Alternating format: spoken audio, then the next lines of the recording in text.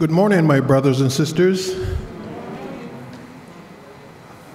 On behalf of our rector, Reverend Father Romack, I want to welcome you to this homegoing celebration service for Miss Cynthia Malcolm. I know it's a very difficult time for many of you, so I'm going to try to make it as smooth as possible as I invite you up to come up and give some tributes. On behalf of the rector, wardens, and vestry, and the parishioners, I would like to extend a deep sympathy and condolences to the Stephenson's family, especially Mr. Stephenson, Michelle, Anthony, and all those who are near and dear to Miss Cynthia Malcolm-Stephenson. At this time, I would like to open the floors for tributes. As you know, our time is going to be limited this morning because we have to start the formal celebration exactly 10 a.m. So I'm going to invite those of you who would like to come up and share some of your fondest memories to come forward. There's no particular order this morning, so the floor is going to be open. You're limited to 2 to 3 minutes, okay? So we have Dr. Castro first. Come on up.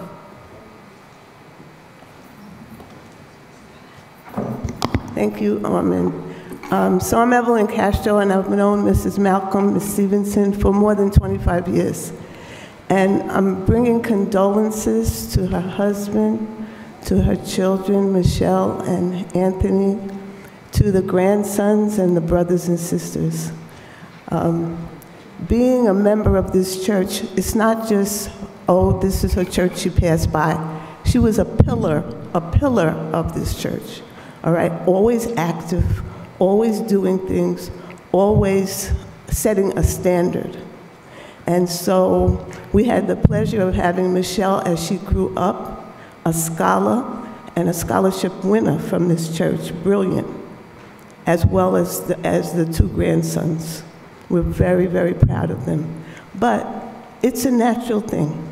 It's a natural because Mrs. Malcolm, for many of us, she set the standard. When it was time for her to retire, she said, don't worry, Michelle will take care of it.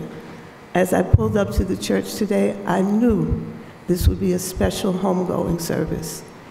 She was a woman that we all looked up to because of her persistence. She did not stop.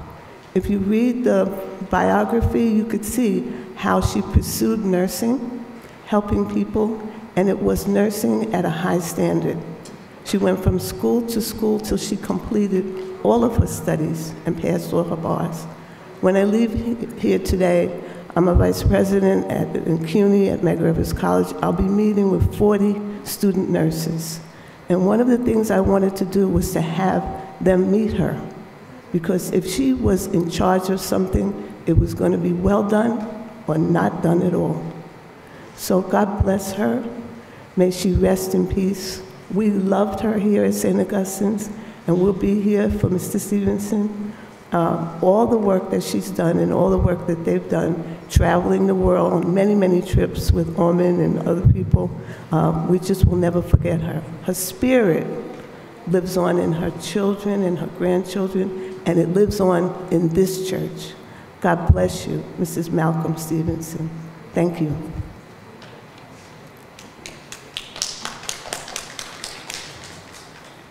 Thank you, Dr. Castro. Next, don't be shy, come on down. I know many of you have some fond memories of Miss Cynthia, including myself, which I'll share a little later.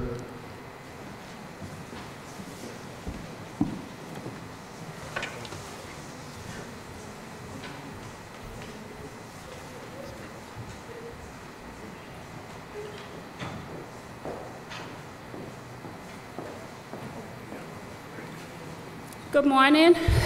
My name is Sandra. I know Miss Malcolm for 21 years. I move right beside her. And wow, she was a lady. Meeting Miss Malcolm, the verse in the Bible that say, love your neighbor as you love yourself. become meaning to me, because it's when I met her that Bible verse have meaning to me. I used to always cook and feed Miss Malcolm, and she always say, "Your hands are so sweet, God bless you." And I said, "Miss Malcolm, if I don't take care of you, how can I take care of myself?" She always said, "God bless you." And when she met my boys, they were so young, and she said, "Who are you, little lad?" And they say, "Oh, it's me, Christian and Kadeem." And she said, "Well, my name is Cynthia Malcolm." And that resonated in my boys them forever, that we always laugh and talk about it. She has such a rambunctious laugh that you sit in the house, and when she on the porch talking to somebody and she laughs, she say, "Hey, hey, hey." And we just in the house and we laugh because she laughs so funny. But she was such an awesome lady, and it is so important that when a message resonates on your heart, to pick the phone up and say hello to somebody or go and visit somebody. We should, because we never know if that's the last time that we're gonna see that person or put a smile on their face.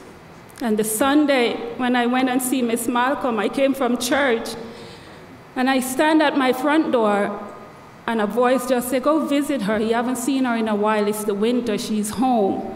And I rang the bell and I rang and nobody answered. And Mr. Stevenson answered. I said, "Where's Miss Malcolm? She's sleeping? She upstairs?" He said, "Yes, she's upstairs." And I didn't wait for an invite in. I just went in and I went upstairs. And we talked and she laughed and she said, "I wasn't feeling so good. I came down with a cold, but I'm fighting it." And I said, "Hold on to that everlasting arms of God." And she said, "Yes, I will. Yes, I will." And who knows that we would have been here today saying goodbye. So Miss Malcolm, I love you. You will always be remembered. I miss you. And you will always be Cynthia Malcolm to me. I love you. Bye.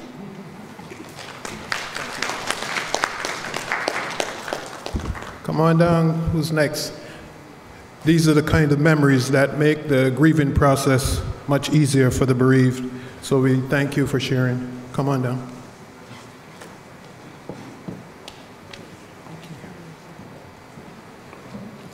Good morning. My name is Aretha Wint MacDonald. Permit me to say Cynthia, because we have been friends for the past 50 years. We studied together in Jamaica. We came here. We raised our children together. We worked together. We fought many battles, foreign and domestic, but we have never broken ties.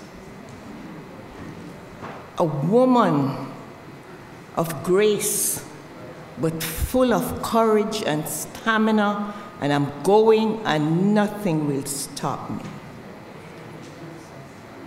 Just a week before she passed, of course, we would speak like, I would just say maybe every 2 to 3 weeks. And the last conversation we had, we spoke for about an hour. We talked about the children. We talked about the marriage. We talked about just about everything. But that's how we do it. And we knew each other's voice. If something was wrong, the moment she say, "Aretha, I know," I would say, "Cynthia, what is it now?" Same thing with her. The moment I open my mouth, she knows whether I'm in a jovial mood or something is wrong. Her greatest pride and joy, her children. Of course, Mr. Stevenson came right in there. But the children, the children, the children. And I won't say too much this morning. All I say to the children and grandchildren, hold on, my child. Joy comes in the morning. Weeping only lasts for a night. Hold on, my children. Joy comes in the morning. the darkest hour means light is just inside. Aunt Rita will always be here. We won't break the tie. Trust me, the chain will not be broken. We'll keep the circle together. God bless you.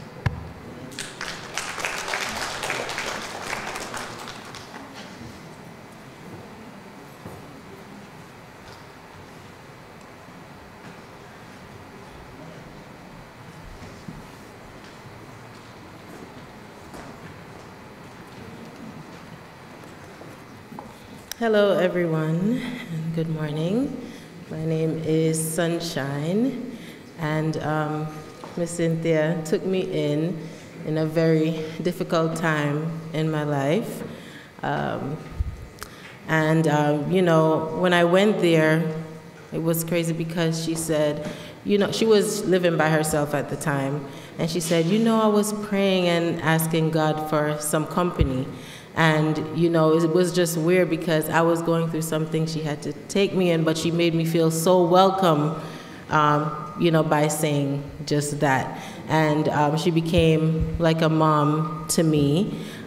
She inspired me a lot, you know, so much so that I also became a nurse. She was very encouraging to me. She did not only take me in, but eventually also my husband.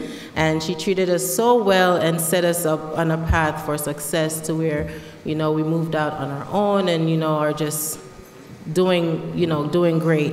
And so I just thank God for her, thank God for her life, and I thank God for the path that brought us to her. And, you know, like her neighbor said, she was like low-key a comedian. She would always make us laugh. You know, in any situation, she was able to say a joke or say something to make you feel lighter and better and able to continue on. And I remember when I had my baby and we came to visit her, you know, it was still during COVID, and she wouldn't have us, me or my husband, come near, but she invited Bryson over to her and gave him a hug because she just loved kids so much. And there's so much more that I could say about her, but I just thank God for her life, and she continues to be an inspiration to me. And you know, my deepest condolences to the family, and I will continue to pray for us all because it's still difficult, you know, no matter the age. So thank you.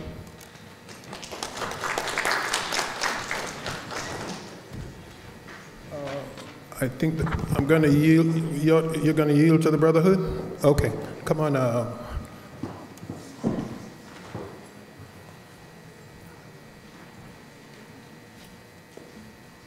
Good morning, church.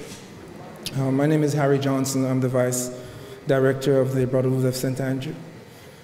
And I'm saddened to be here this morning of my beloved, who I consider mother, Mrs. Malcolm-Stephenson. She was the one that encouraged me to stick with the Brotherhood, stick with the church, and always check up on me. You know, recently I was going through some stuff, and she was constantly calling me and giving me support and guidance. And we have two things in common. She's an alumni of New York City College of Technology, and also she's a former staff of Mount Sinai, Beth Israel, with myself. Miss Malcolm was a very kind person, caring person, thoughtful, and she was a very strong supporter of the Brotherhood. She's always giving her support, she and her husband, and she will be missed. On behalf of the Brotherhood, to the family, we extend our condolence. We missed Mr. Safford, our condolence. Our love and praise be with you. Thank you.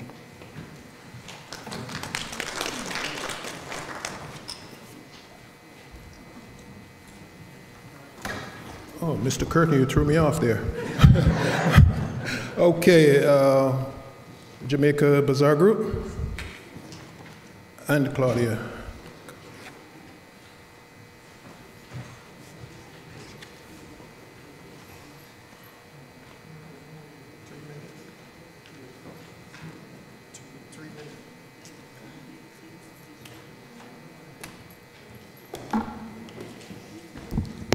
Good morning, church.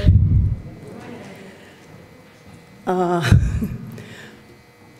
behalf of the Jamaica Bazaar Group, which Ms. Malcolm was an active member, first of all, we'd like to extend our condolences to the family. Michelle is very, very personal to us, and we didn't want to just single her out. And of course, Mr. Stevenson, who we call Mr. Malcolm, because he's also a part of the Jamaica Bazaar Group. I was given the task of reading the tribute from the group, but I have given back the task to the leader of the group, Mrs. Carmen Craig Lawrence. Apart from the fact that, you know, I have become very close with Michelle because our two boys are the same age, I was a little special to Miss Malcolm, and for those of you who were at the exclusive event, the Wedding of the Century, you remembered I was the MC. I was very honored and privileged to be part of such a very special event, and that will remain in my heart. I'm never nervous. I MC all the time. Will remain in my heart and my soul forever. Before Mrs. Craig Lawrence began the tribute, I just want to say to Michelle, Tai, Anthony, Mr. Malcolm-Stephenson, but we call him Mr. Malcolm, that just remember, from me to you, the Lord Jesus Christ comforted Mary and Martha on the death of their brother Lazarus, and I am extremely confident that he will give you the comfort you need in this time. It's not easy because for all of us, it was so sudden, and everybody knows that. Everybody spoke to her 2 days ago, a day before, an hour before, and all of that. And we all have our stories. And these are the stories that will keep our memories alive of her and the stories that we will live on and remember Mrs. Malcolm-Stephenson. Ms. Craig Lawrence.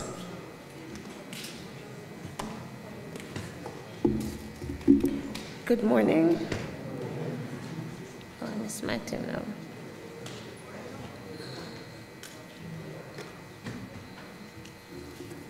I promise I won't be long. This is a sad occasion, and it's also a happy occasion. It is sad that because we're not going to be seeing her in this life anymore, but it's also a happy occasion because we are celebrating her life. My name is Carmen Craig Lawrence, and I'm the leader of the Jamaica Bazaar Group, of which Miss Cynthia was a member.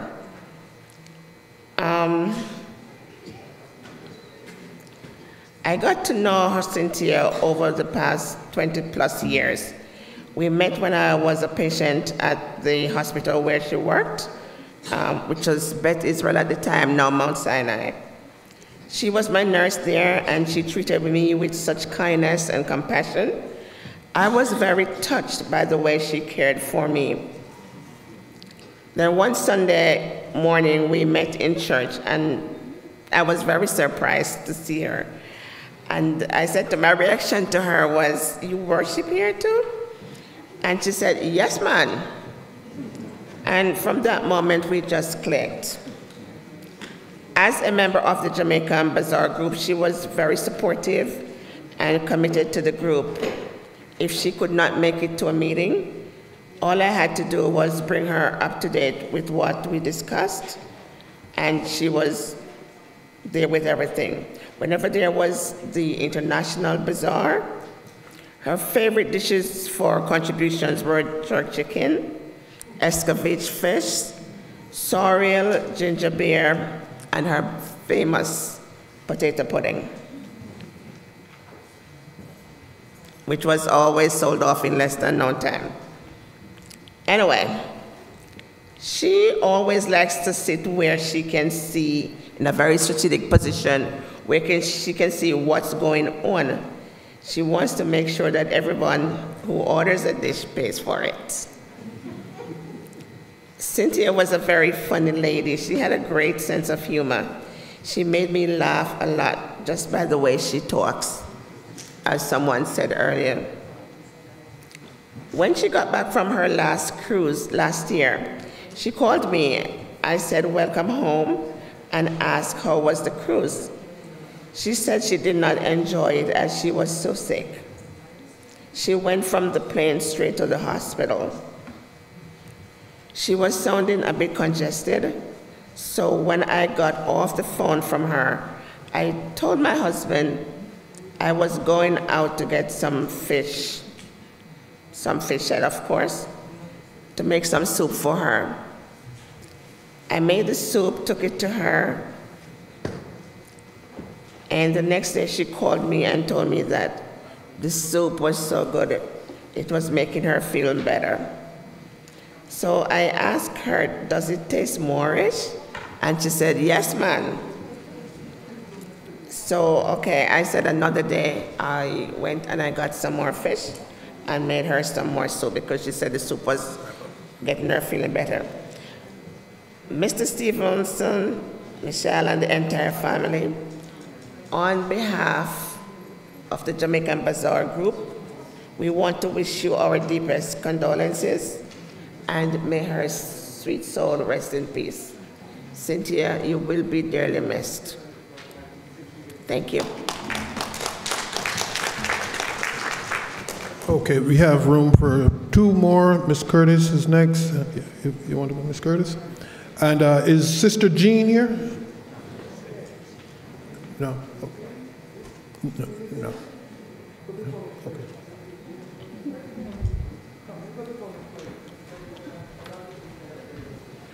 So we're down on the crunch time now, so 2 minutes, okay? Each.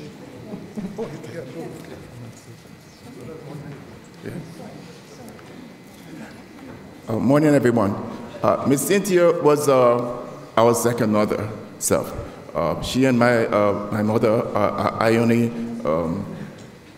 were friends for years, from when we remember itself, right? She always made sure that we were taken care of. We've been traveling since Ocean Parkway, now to 56th Street itself, right? And she's been there for us through the graduation, the celebrations, the birthday parties, and all the other things, including some of the hurts that we have gone through, right? And she was a rock. She always told us, rest on the Lord, right? He will bring you through, right? Her faith was strong itself, right? And we admire that in her itself, right? And we appreciate it. And Pete, Michelle, Tyler, and Pete, other son, I just want to say, your mother was a wonderful, sweet, and loving person. She was tough, but she was fair, right? And she always shows love to us. And we just say, we thank you. We just say we're gonna miss her just like you will too itself, right? And one of the things that I remember most about her is just when my mother suddenly died herself, right? And we came back. She was one of the first person that came back from Jamaica, and we saw us, right?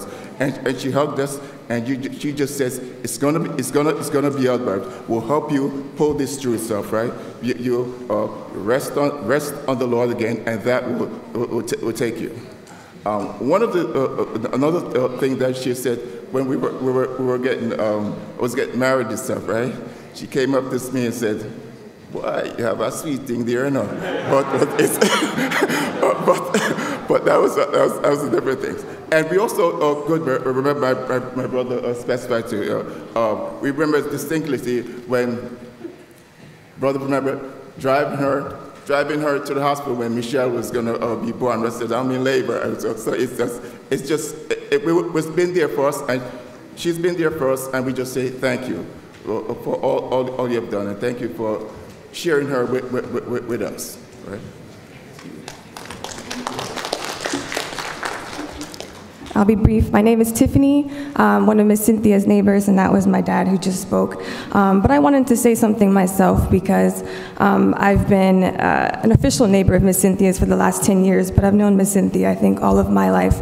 And she was definitely one of my grandma's best friends. And I feel like I've lost my own grandmother. I remember the moments when I'd walk home from work and I would look up and I'd see Miss Cynthia waving at me, and then I'd see someone else next to her and I realized that was my grandma sitting there with Miss Cynthia on the porch. And it was just so funny, the two of them, how much they would chit-chat, because I'd see Miss Cynthia coming home from work, my grandma would go back to the house, and then an hour later, see Miss Cynthia calling, and I'd be like, they were just talking all day. And then maybe like 2 hours later, Miss Cynthia would call again, and I'm like, what else do I got to say? Then Miss Cynthia called again an hour later, and it just shows how close the two of them were.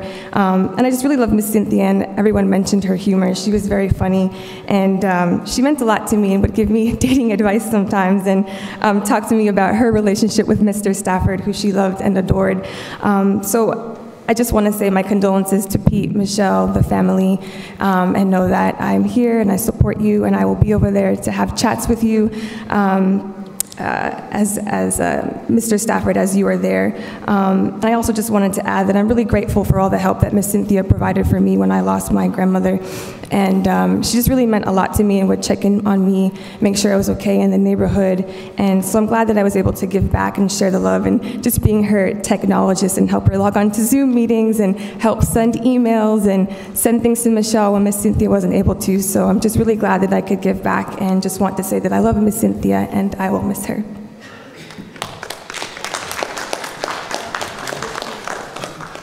Okay, one more before the obituary. Good morning, everyone. Grace and peace be unto you from our Lord and Savior Jesus Christ, our soon coming King. If you're here today without knowing Jesus Christ, it's like driving a car without insurance. Just saying. I am one of the adopted sons that none of you know of, from Miss Malcolm. I came here at 14 years old. My name is Emilia Reed, and when I came here, Miss Malcolm house was the first house I've been in. And my condolences to Pete, Michelle, Tyler, and her husband, Mr. Stevenson. Miss Malcolm loved me so much more than my peers.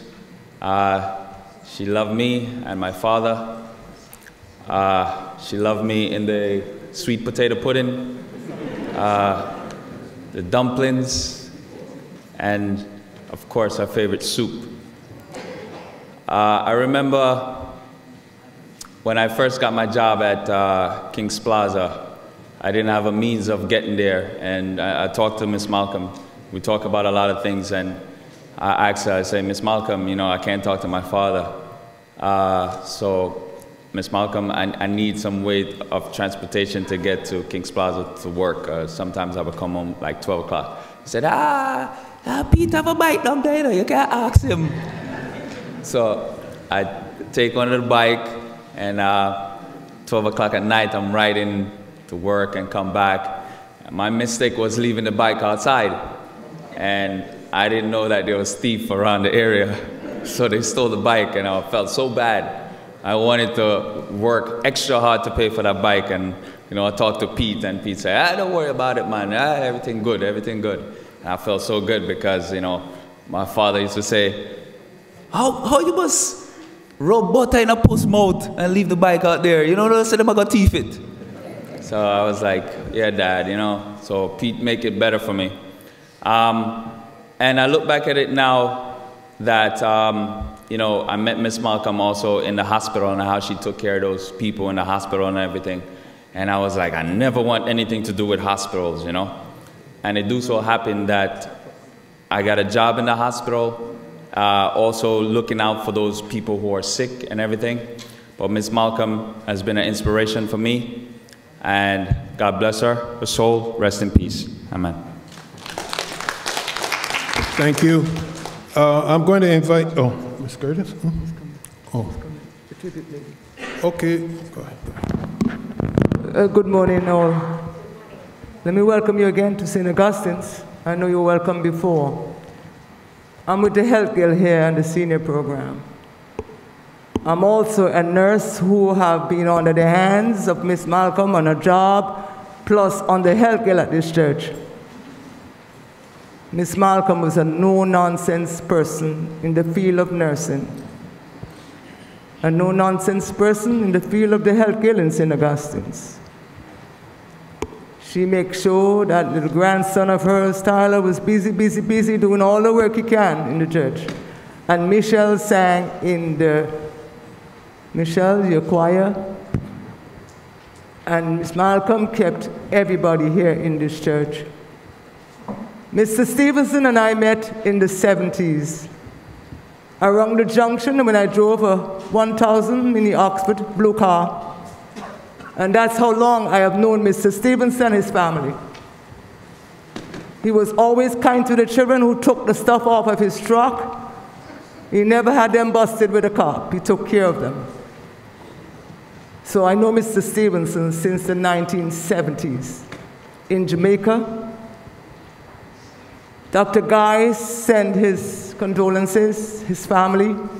The people at the junction of St. Mary and St. Andrew, they also send their condolences to you, Mr. Stevenson. And those youngsters who you didn't give a hard time to are now doctors, lawyers, and all of the above. And they also want to thank you for your kindness over the years in Jamaica. Thank you all. Thank you, Ms. Curtis. We'll now have the obituary by her son, Anthony.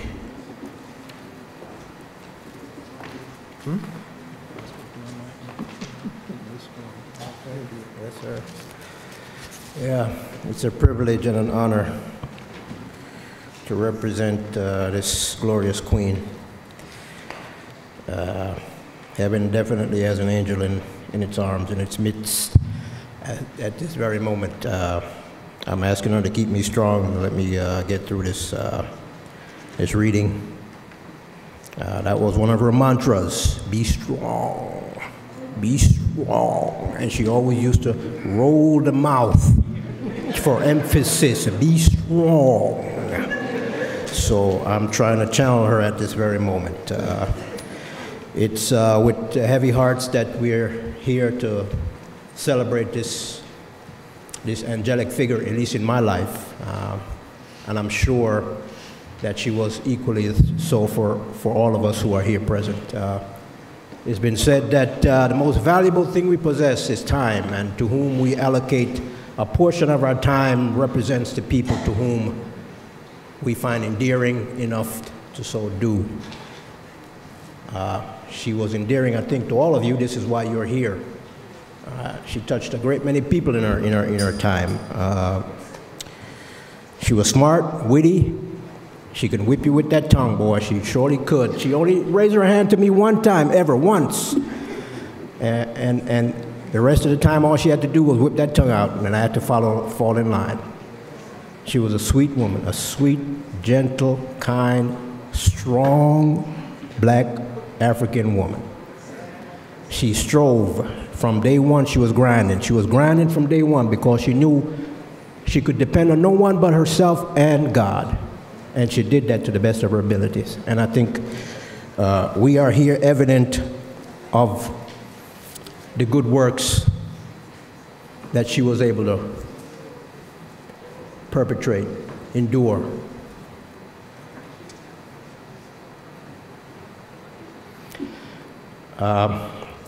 Cynthia was born on the 17th of July, 1939, in a small hamlet in western coast of Jamaica. She grew up in a very strong and close-knit family. She was a studious child. She worked hard. Through the aid of her uncle, J.Z. Malcolm, she was able to secure a position in the post office very early in life. But that was not her resting place. She wanted more.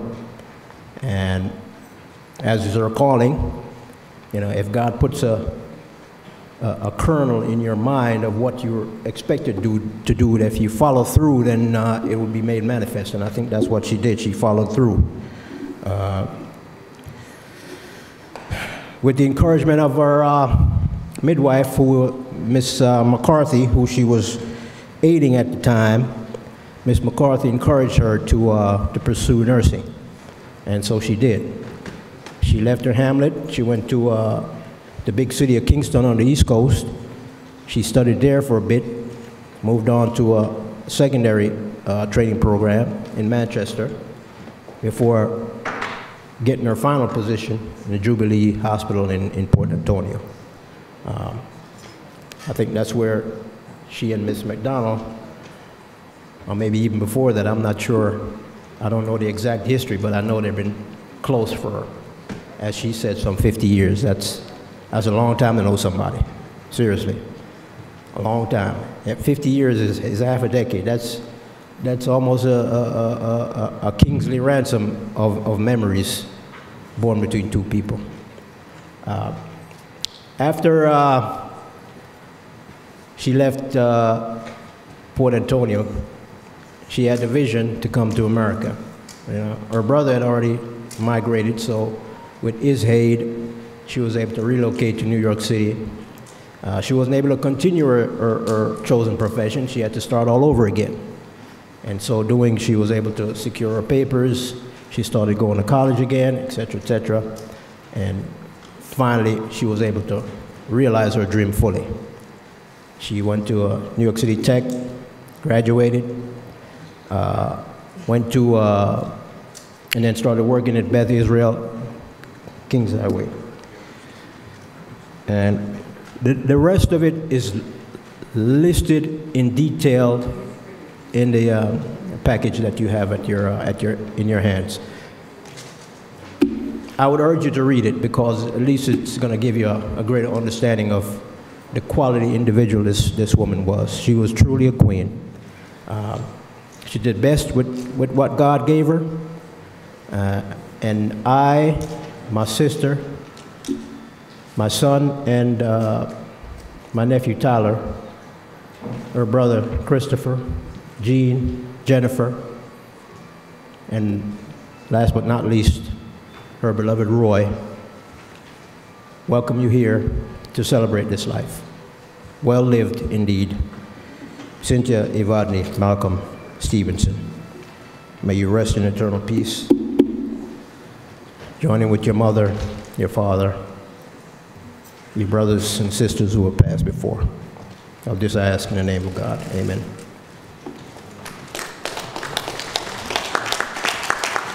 Thank you, Anthony. At this time, I would like to invite the immediate families to assemble in the back of the church to escort the body of Miss Cynthia into the sanctuary. There's so much more about Cynthia.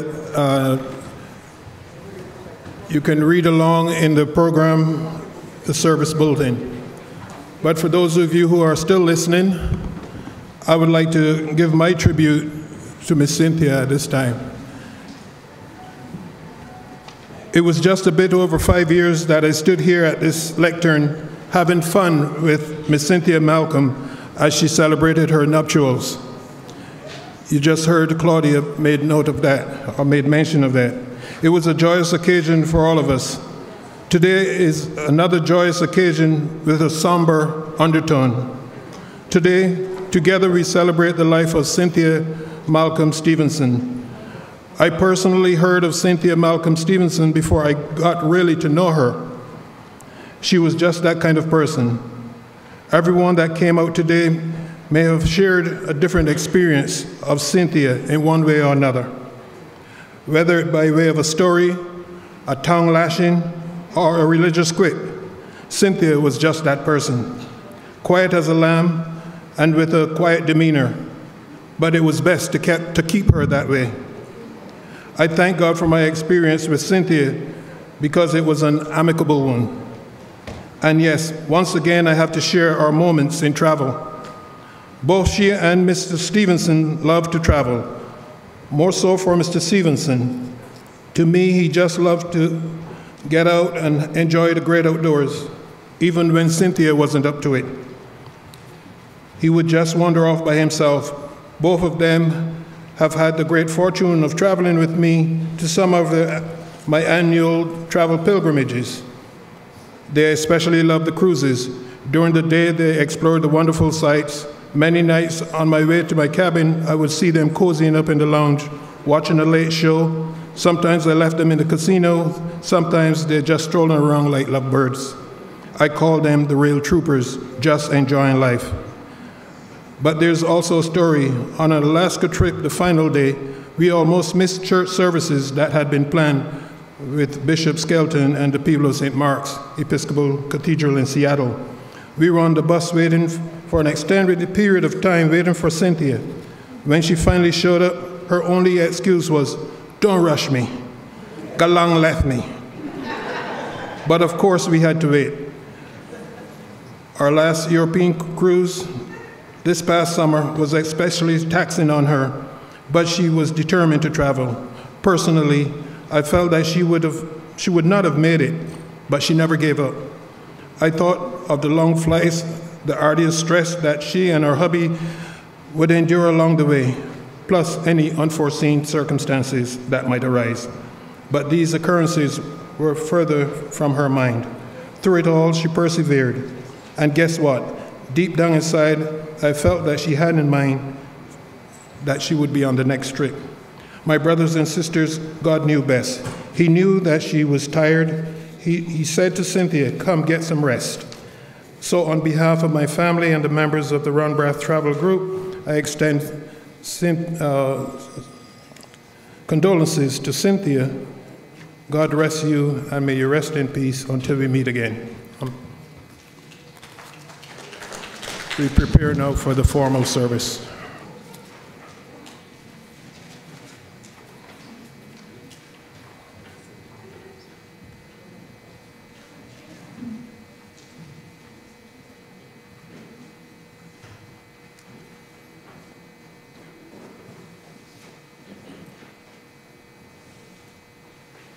Faith in Jesus Christ, we receive all of our sisters' death burial.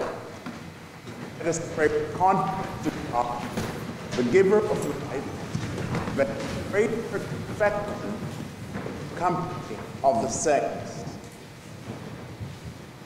Deliver yourselves, sought or tried from all evil, set her from every bond, that she may rest those saints in eternal habitations, with the Father and the Holy Spirit to remain one God, forever and ever. Amen. Let us also pray for those who mourn, that they may cast the care on God and know consolation of his love.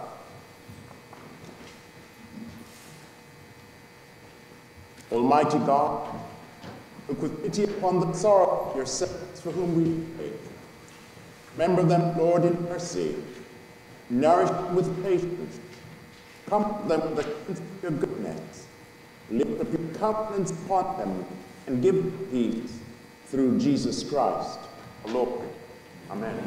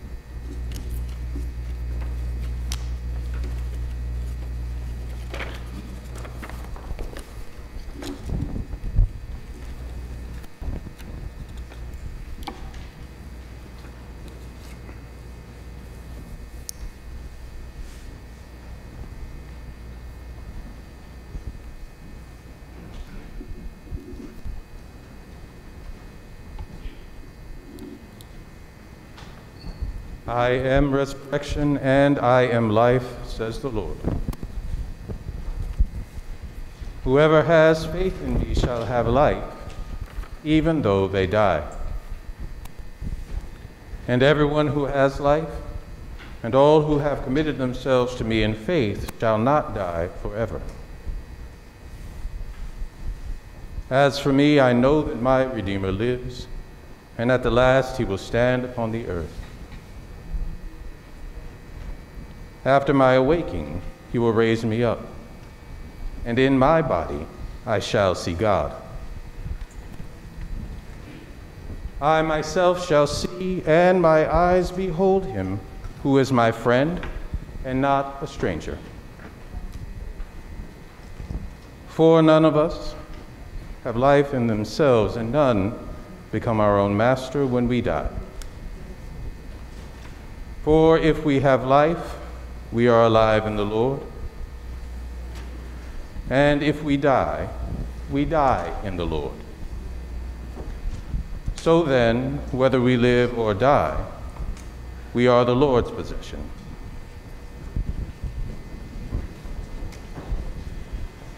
Happy from now on are those who die in the Lord.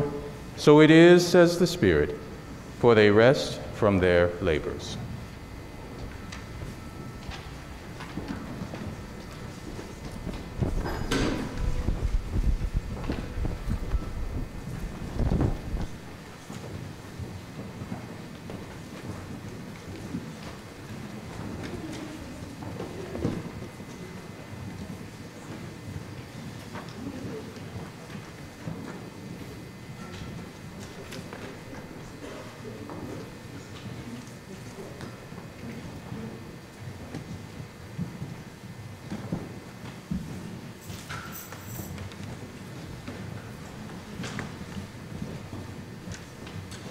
Now we continue with the opening hymn, In the Garden.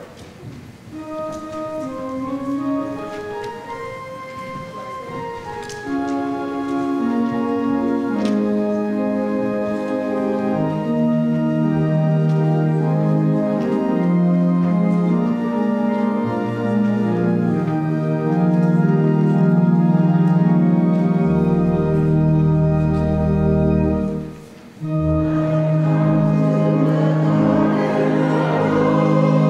you.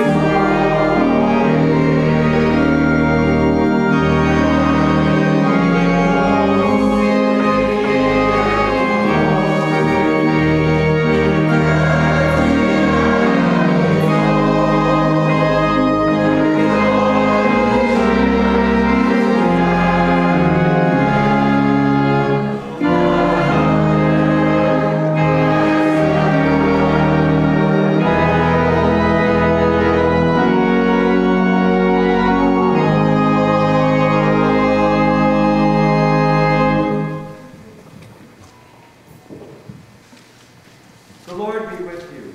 And also with you. Let us pray.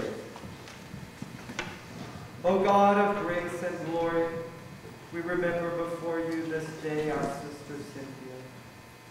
We thank you for giving her to us, her family and friends, to know and to love as a companion on our earthly pilgrimage. In your boundless compassion, console us who mourn.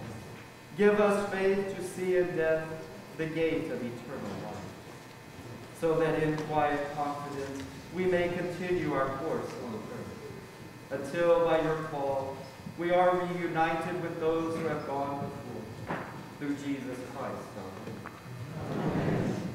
Most merciful God, whose wisdom is beyond our understanding, deal graciously with the family of Cynthia in their grief. Surround them with your love, that they may not be overwhelmed by their loss, but have confidence in your goodness and strength to meet the days to come, through Jesus Christ, our Lord. Amen. Please be seated.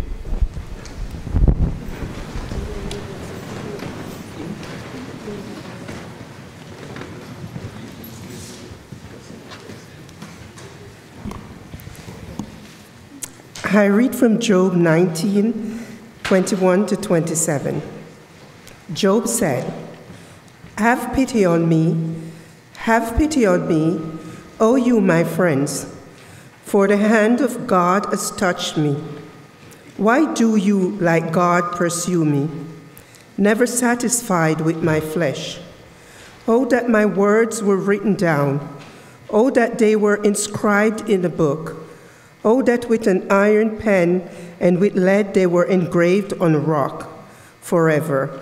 For I know that my Redeemer lives, and that at the last he will stand upon the earth. And after my skin has been destroyed, then in my flesh I shall see God, whom I shall see on my side, and my eyes shall behold, and not another.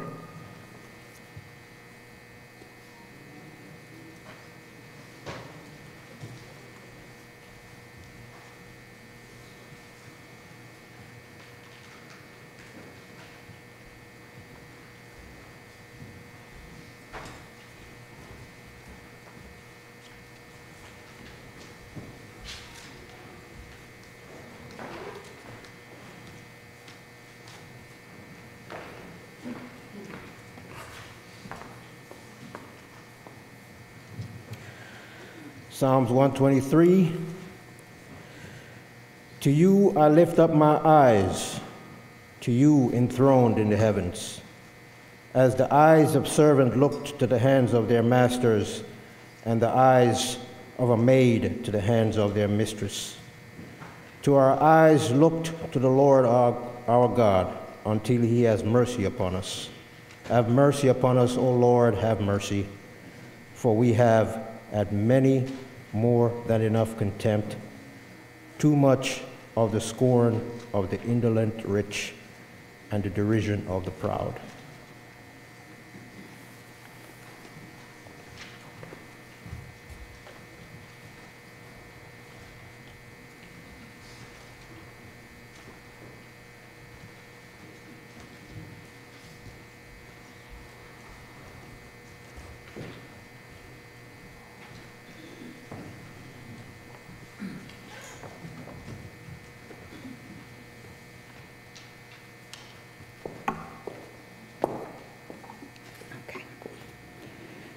Revelation chapter 21, 2-7.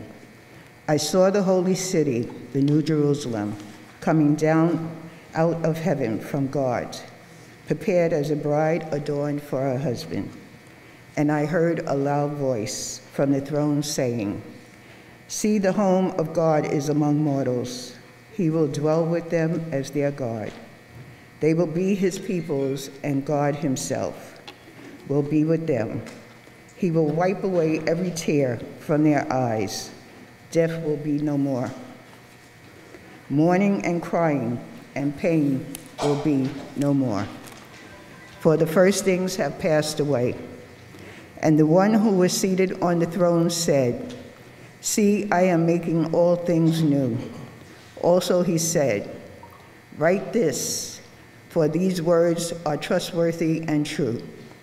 Then he said to me, it is done.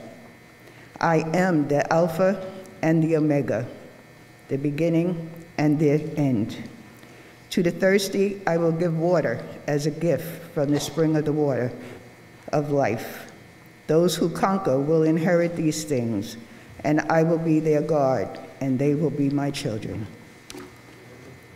Word of the Lord. Thank you.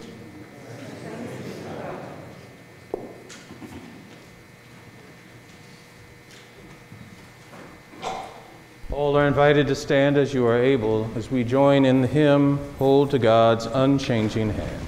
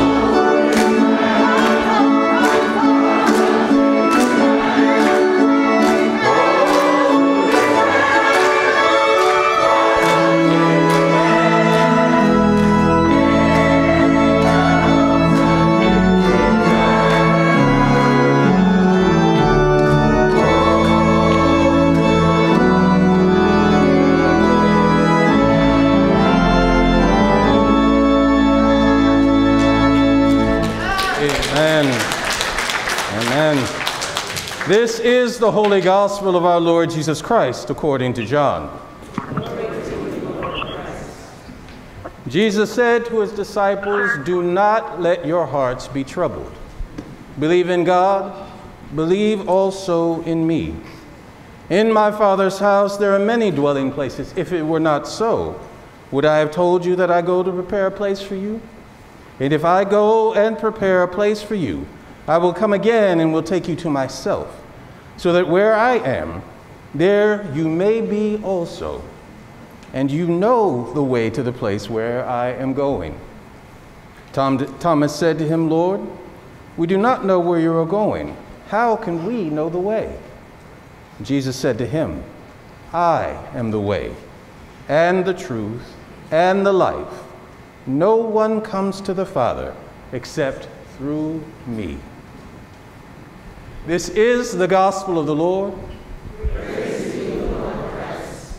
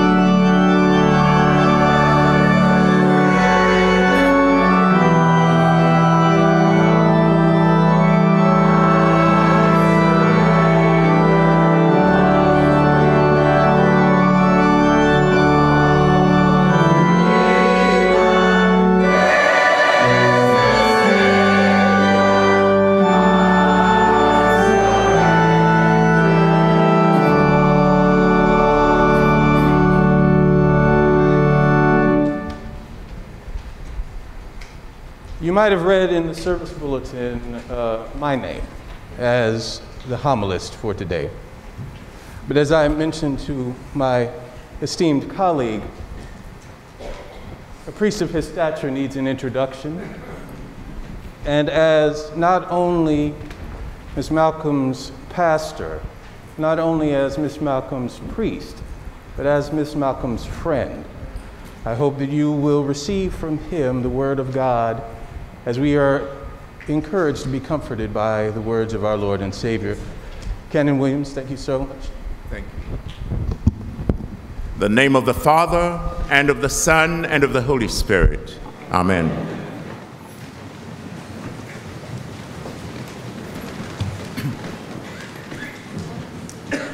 I'm going to ask this gentleman, if you don't mind, if you sit for me, because I need to see the family. If you so you sit, you can come back after. Thank you.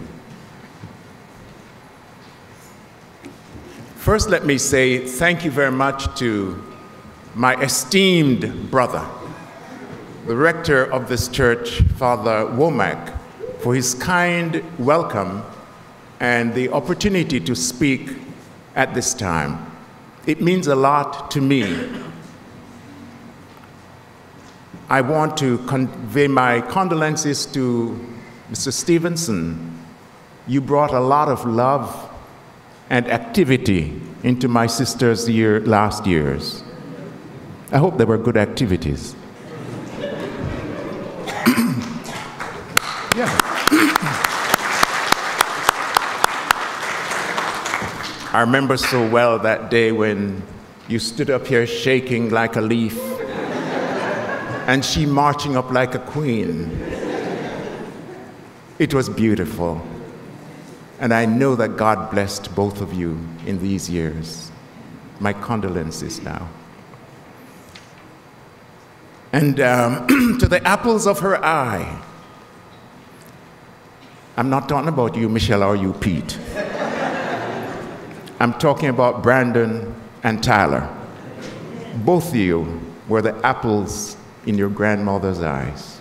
She loved you dearly. Well, she loved both of you too, Michelle and Pete. But those two boys, I remember years ago. How old are you now, Brandon? 23? 22. 22 years ago when I baptized Brandon. And I remember Cynthia saying, we have to put him foot in the cake. And one of your feet went into the birthday cake. Of course, you wouldn't know anything of. You probably saw pictures, I guess. And then a few years later came Tyler. So it's been a journey of love. My condolences to all of you and to other members of the family.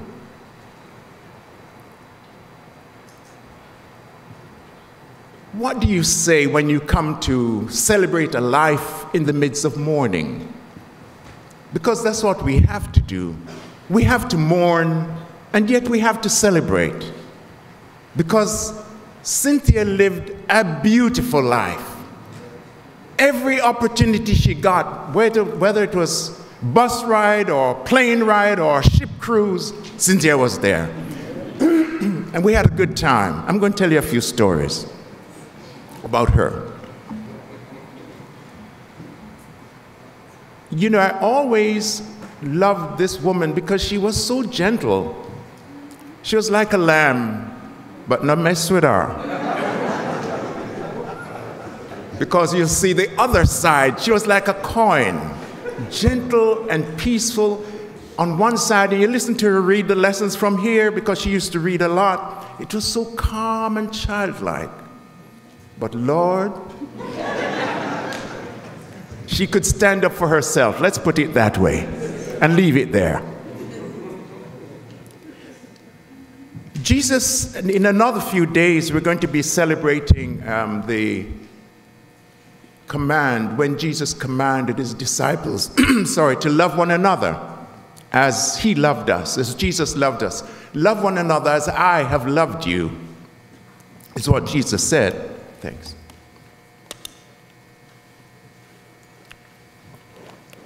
When emotions get mixed, with preaching, you get all kinds of things happening in your throat.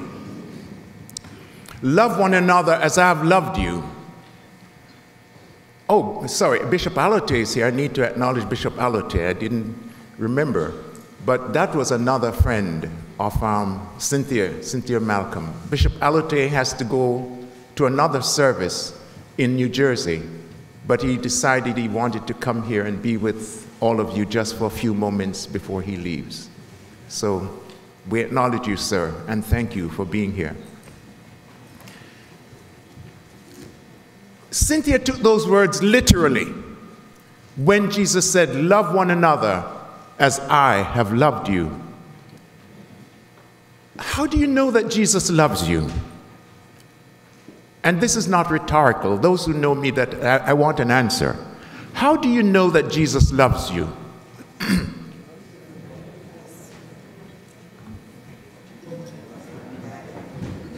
Because he died for you?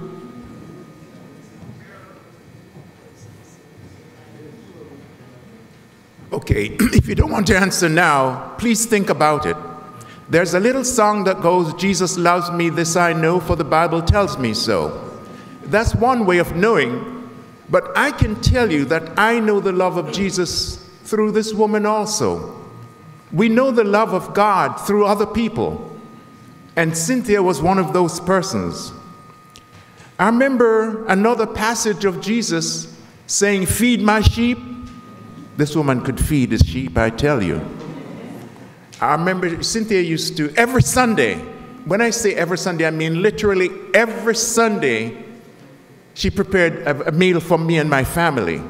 And when I say a meal, I'm not talking about a plate of food. I'm talking about a chicken, some oxtail, and like 3 fish and 3 meats at a time with rice and peas while you're in North Carolina not eating anything, Pete.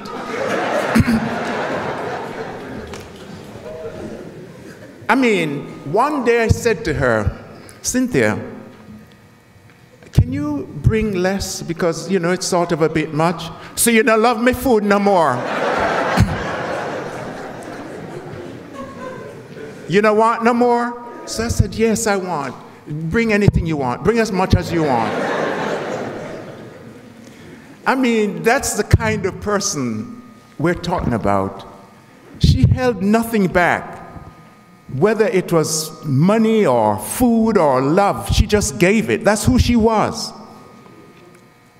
And I hope it continues among all of you. Love was the hallmark of her life. I'll tell you a funny story about Cynthia. I don't think she ever told anybody. I never told people. But now, Cynthia, you can laugh. Cynthia came to church one Sunday morning, and she came to the office, and I said to her, I looked at her, I said, "Something is not right. What is it?" I said, "Cynthia, go into the bathroom and look to see if your wig on right." And she went in the bathroom and came back out, "Lord Jesus, me did have it hard back way."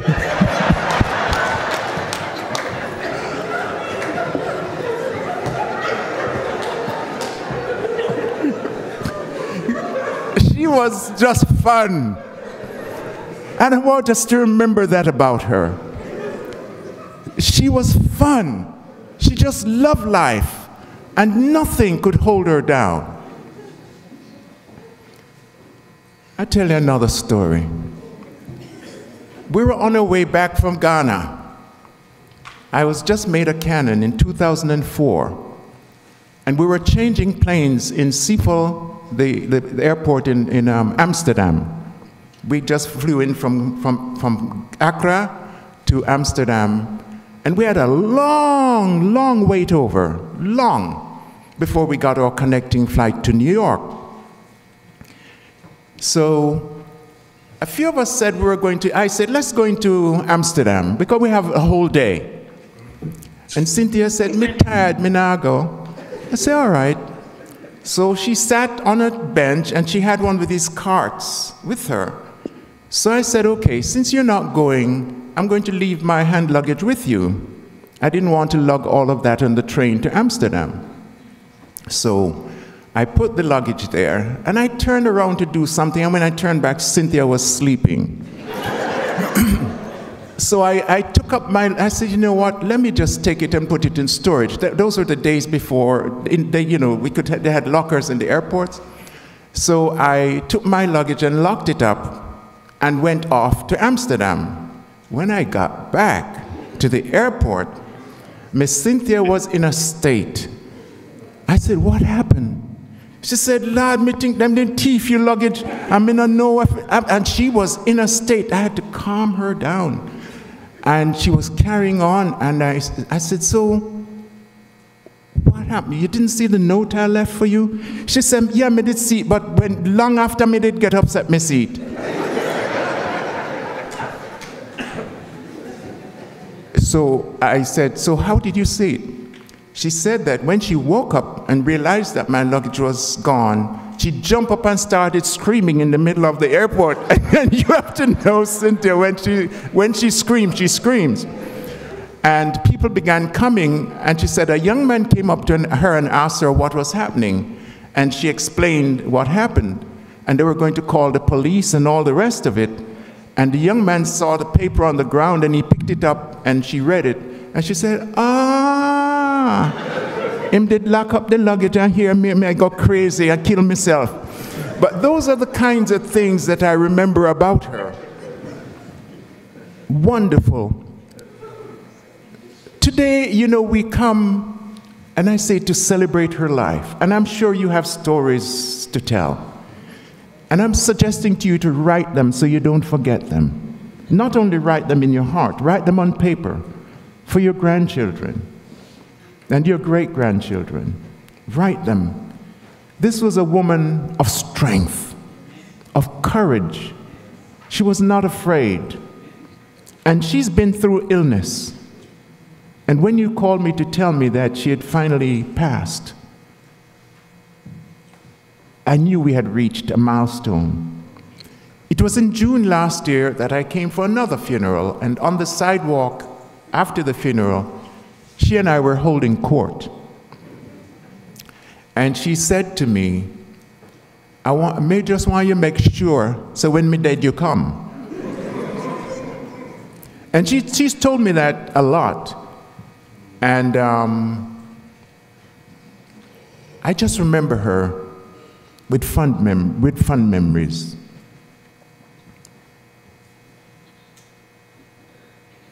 Martha said to Jesus, Lord, if you had been here, my brother would not have died. But that's a kind of, in one sense, it's a faith in Jesus Christ.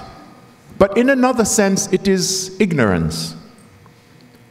Because whether Jesus is present or not, and Jesus is always present, it's just that we cannot recognize Jesus sometimes, there is death. Because as human beings, we know we're not immortal. We know that, don't we? And yet, so many of us are afraid of dying, and so many of us are afraid of death. I remember as a child, if we ever walked past a cemetery at night, you'd feel like your head swelling, and you want to run and can't run because your foot heavy, and you feel your heart beating fast.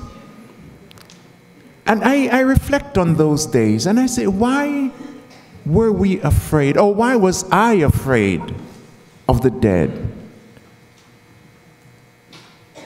It's the living we should be afraid of, because the dead will not do anything to you.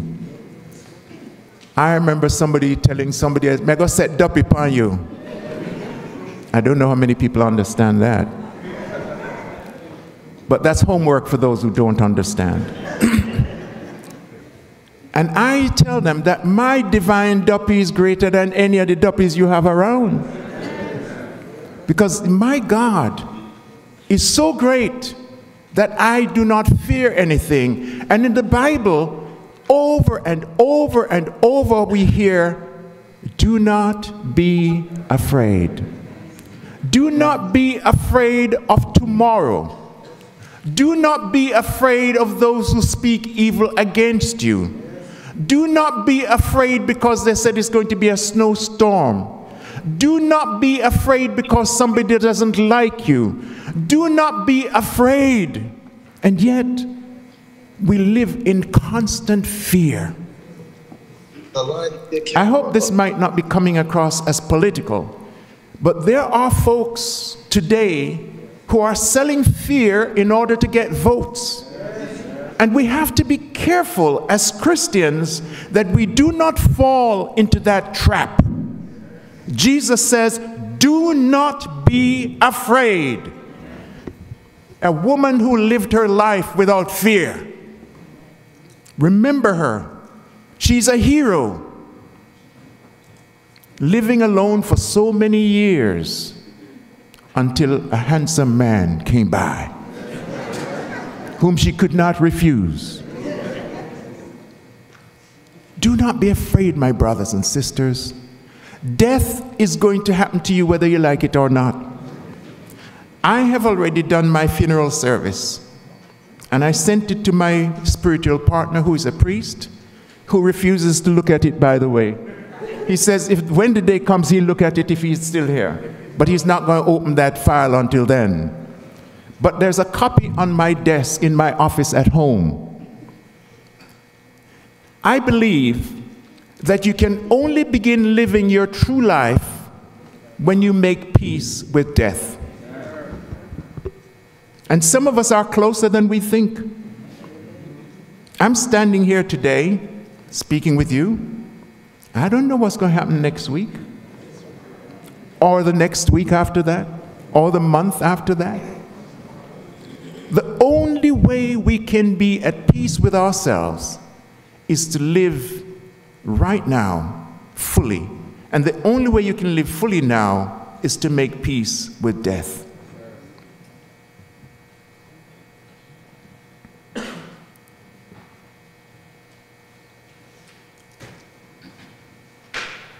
I just want to end with a song that is used, at least in Jamaica we used to use it a lot.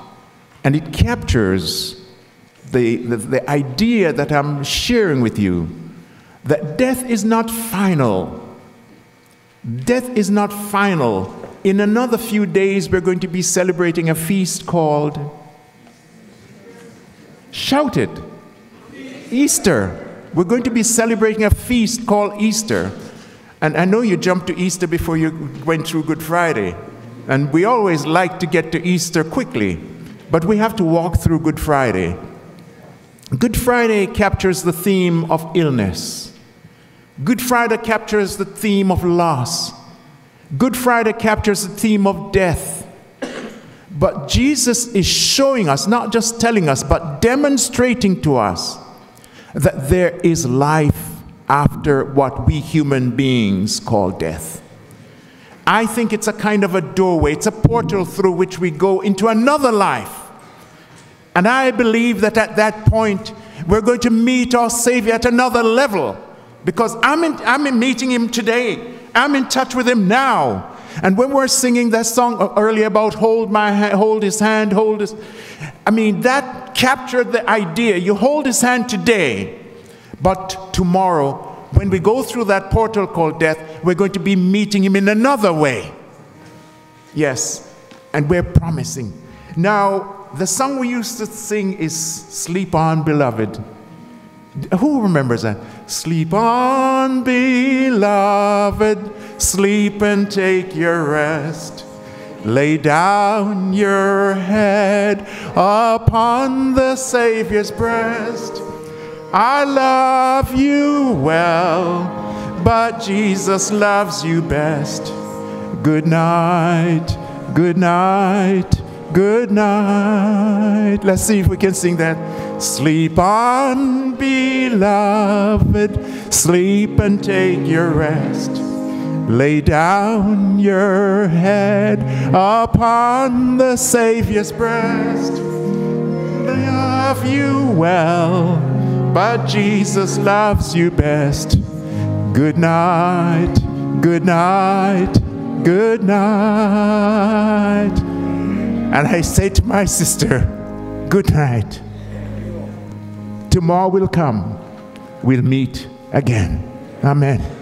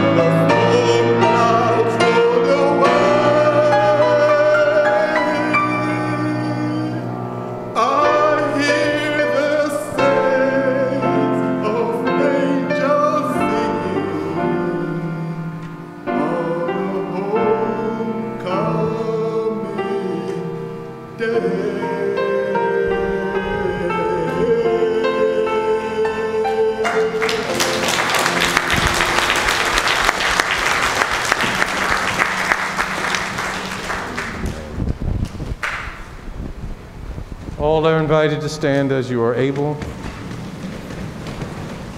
And in the assurance of eternal life given at baptism, let us proclaim our faith and say, I believe in God, the Father Almighty, creator of heaven and earth. I believe in Jesus Christ, God's only Son, our Lord. He was conceived by the power of the Holy Spirit and born of the Virgin Mary. He suffered under Pontius Pilate, was crucified, died, and was buried. He descended to the dead. On the third day he rose again. He ascended into heaven and is seated at the right hand of the Father. He will come again to judge the living and the dead. I believe in the Holy Spirit, the Holy Catholic Church, the communion of saints, the forgiveness of sins, the resurrection of the body, and the life everlasting. Amen. And now let us join together in the words our Savior Christ has taught us. Our Father, who art in heaven, hallowed be thy name. Thy kingdom come, thy will be done, on earth as it is in heaven. Give us this day our daily bread, and forgive us our trespasses, as we forgive those who trespass against us.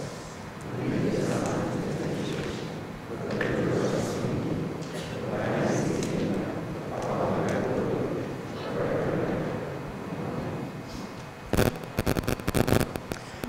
For our sister Cynthia, let us pray to our Lord Jesus Christ, who said, I am resurrection and I am life.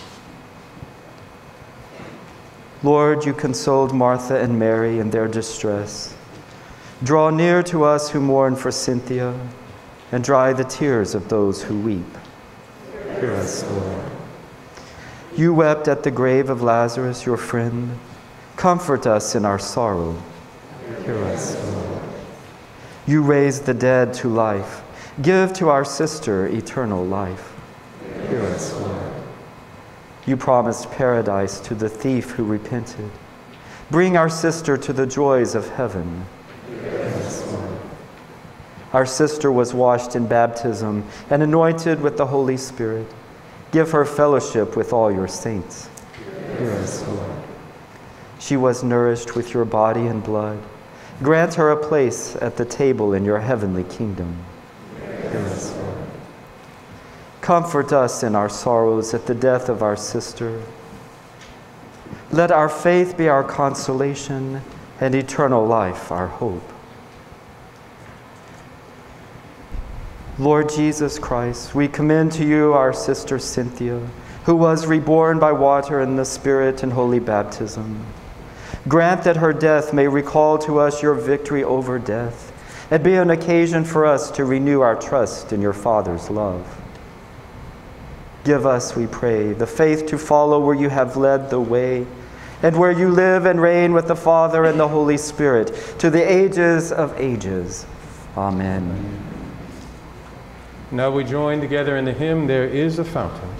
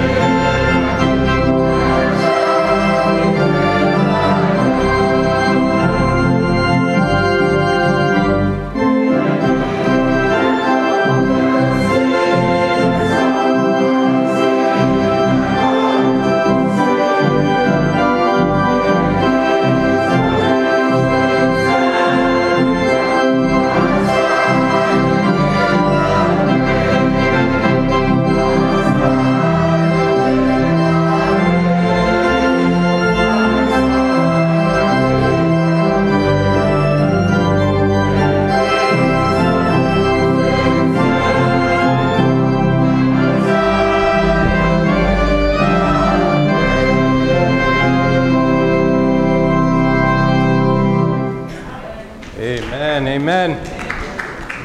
As we take our place here at the body, do remember what we have heard in the sermon, what we have sung in the hymns. And do remember Miss Malcolm's laugh. That laugh that could fill a room and bring you a sense of joy that you didn't know you had or needed. So make sure you laugh. Even while you're crying, make sure you laugh. Tell those stories that make you rear back and hold your stomach, because it's so full of her love. And that love, connected with the God of all life, holds us close and keeps us near even during the difficulties that we face in this life. I wanted to say a word of thanks as we go to the condemnation. Again, to Bishop Balate, thank you for being with us, sir. We thank you for your time and your attention, your prayerful commitment to this community and all communities. Thank you to the Brotherhood of St. Andrew, as you have come to be with the family to support as we say thank you for a life well lived. So thank you all for your continued grace and help in the ministry of the church at large. And so now we continue with the commendation. Give rest, O Christ, to your servant with your saints, where sorrow and pain are no more, neither sighing but life everlasting.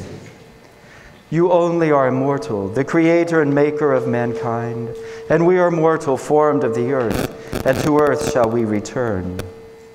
For so did you ordain when you created me, saying, you are dust, and to dust you shall return. All of us go down to the dust, yet even at the grave we make our song, Alleluia, Alleluia, Alleluia. Give rest, O Christ, to your servant with your saints, where sorrow and pain are no more, neither sighing but life everlasting. Into your hands, O merciful Savior, we commend your servant Cynthia. Acknowledge, we humbly beseech you, a sheep of your own fold, a lamb of your own flock, a sinner of your own redeeming. Receive her into the arms of your mercy, into the blessed rest of everlasting peace, and into the glorious company of the saints in light. Amen.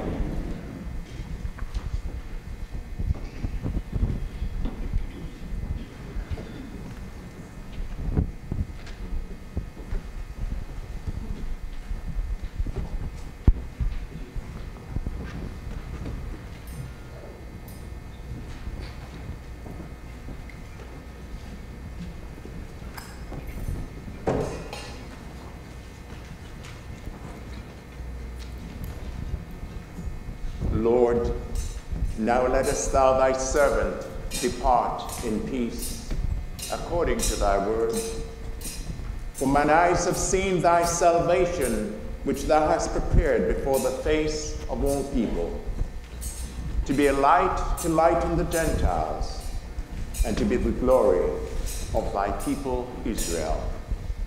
Glory to the Father, and to the Son, and to the Holy Spirit, as it was in the beginning, is now, and will be forever. Amen. And now the God of peace, who brought again from the dead our Lord Jesus Christ, the great shepherd of the sheep, by the blood of the eternal covenant, equip you with everything good, that you may do God's will, working in you that which is pleasing in God's sight. And the blessing of God Almighty, Father, Son, and Holy Spirit be on you, and remain with you both this day and even forevermore. Amen. Let us go forth in the name of Christ. Thanks be to God. As we prepare to depart, let me announce. You want me to announce the repast?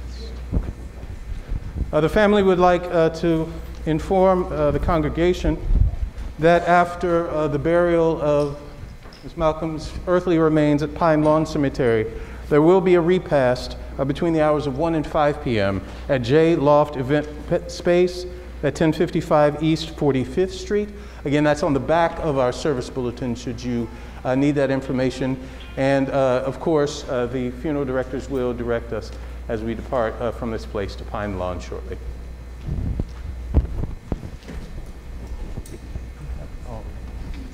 look, I said, take in all this privilege and hold that very, very close, very, very dear.